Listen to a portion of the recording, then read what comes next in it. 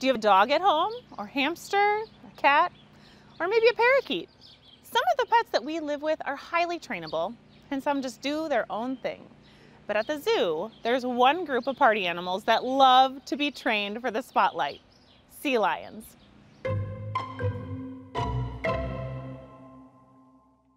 Thank you, Abby.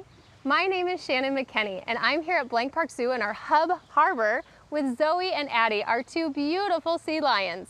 We are joining a training demonstration right now. As you can see, Zoe and Addie are working with their trainers behind me on a variety of different behaviors. Here at Blank Park Zoo, we use something called operant conditioning or positive reinforcement training, also known as clicker training. You may even hear the clickers behind me. The clicker is what's known as a bridge. And what it means is that the behavior we've just asked, the animal did beautifully. They hear that click to know it's exactly what we wanted, and then they get a delicious, yummy treat. In this case, it's fish, which is their favorite.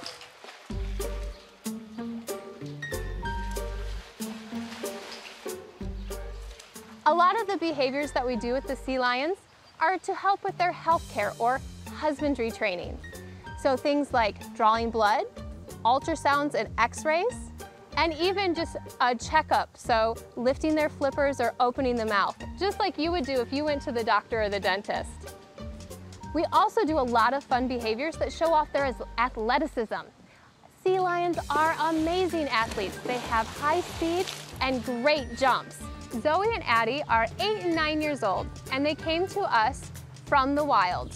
Our two lovely ladies were stranded as pups, and unfortunately could not survive on their own in the wild.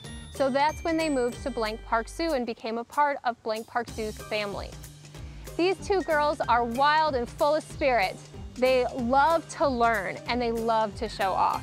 When you visit Blank Park Zoo, you can see these two girls showing off to the public with their fun, exciting, and adventurous behaviors.